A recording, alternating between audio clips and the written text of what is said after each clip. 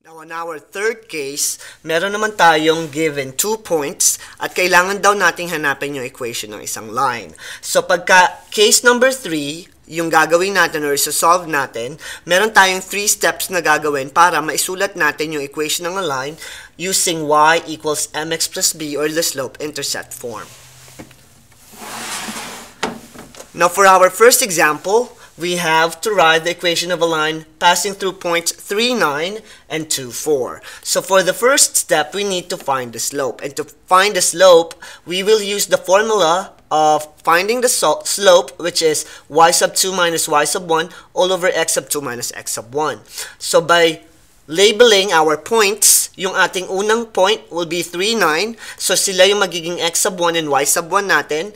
At yung second point natin, which is 2 and 4, sila yung magiging x sub 2 and y sub 2 natin. And by direct substitution, we'll have m equal to 4 minus 9 all over 2 minus 3. And by simplifying your fraction, 4 minus 9 is negative 5, and 2 minus 3 is equal to negative 1, giving us m is equal to 5. Now, sa pagsulat ng equation ng line using the slope-intercept form, we need the slope and the y-intercept.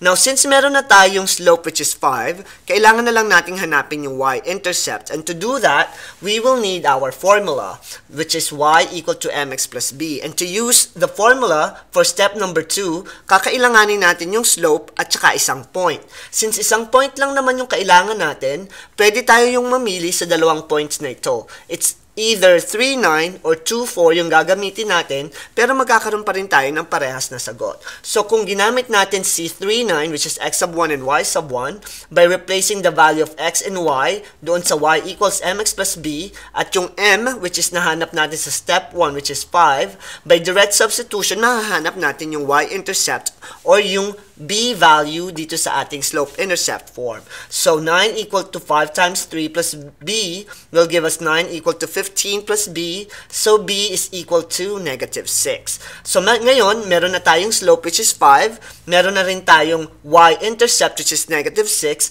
We are now ready to write the equation of a line of the form y equals mx plus b. So we have m of 5 and b of negative 6. By direct substitution, y is equal to 5x minus 6. At ito ngayon yung ating equation ng line na hinahanap given point 3, 9, and 2, 4. At yan yung tinatawag natin na case number 3. Now let's have the second example.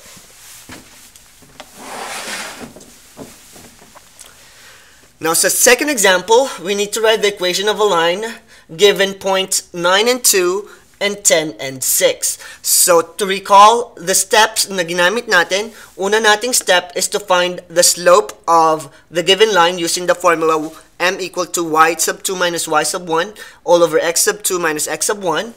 Tapos, gagamitin natin yung slope-intercept form to find the y-intercept. At sa step number 3 is isusulat na natin yung equation ng line kasi nahanap na natin si m at saka si letter b. So, let's have that work in this example. So now we have points 9, 2, 10, and 6. Ang unang step natin is to find the slope. And to find the slope, ililabel natin kung ano yung x sub 1 and y sub 1, x sub 2 and y sub 2. So to find the slope of the line, we need to use the formula which is y sub 2 minus y sub 1 all over x sub 2 minus x sub 1. And by direct substitution, pwede nating i-replace si y sub 2 ng 6, y sub 1 ng 2, x sub 2 ng 10, and x sub 1 ng 9. And by simplifying the fraction, we'll have 4 all over 1 which gives us slope is equal to 4. So yan yung unang step. Hahanapin natin yung slope ng line. Yung second step naman natin is to find the y-intercept. And to find the y-intercept, we will use the slope-intercept form. All we need to do is to replace y, x, at saka yung m.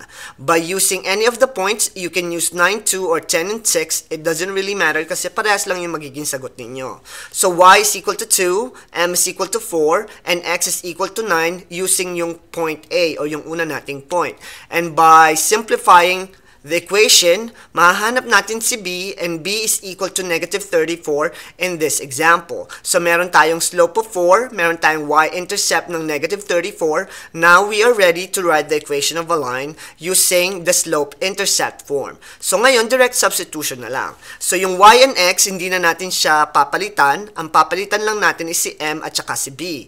At pag pinalitan natin si m at saka si b, nung given slope and y-intercept, yung equation of the line natin will be y equal to 4x minus 34. At yan yung pagkuha noong equation ng line given 2 point.